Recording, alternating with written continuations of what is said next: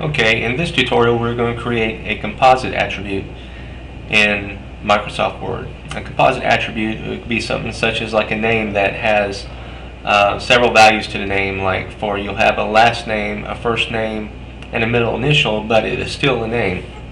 So one of the nice things now is we can use a little bit of shortcutting, since we already have some attributes and shapes already created. We can click on our date of birth, we can right click it and copy it, click off of it, and you can right click and paste, and we can just slide it over.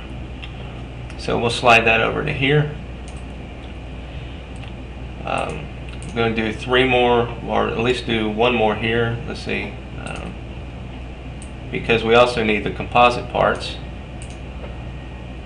Let's go ahead and do all 3. We'll do our last name, our first name, and our middle initial.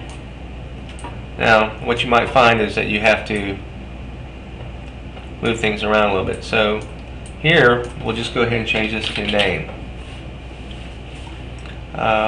We might even make it e-name for employee name. And here, since we've added the E to it, you can see that the E on the end of name has disappeared, so you may have to expand your oval just a little bit so that it'll show up. So I'm just doing a little cleanup here so that everything will fit. Alright, so from here we want to go L name for last name, again having to readjust, F name for first name, and we'll just put MI for middle initial. Now from here you can click on these, you can go back to insert, you can go back to shapes, and you can select a line,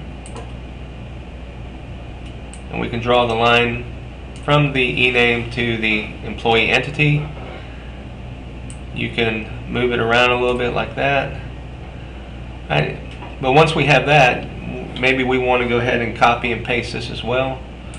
So we can copy and paste, because now we have to link our composite parts of our attribute to the actual attribute. So we link in our last name to the employee name.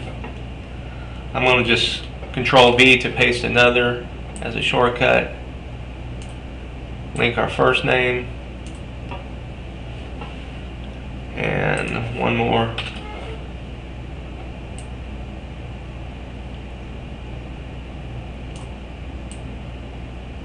Link our last name. So if you don't know what I was doing there, I was just grabbing the oval, and you can move it around. And that is how we would create a composite attribute for an ER diagram in Microsoft Word.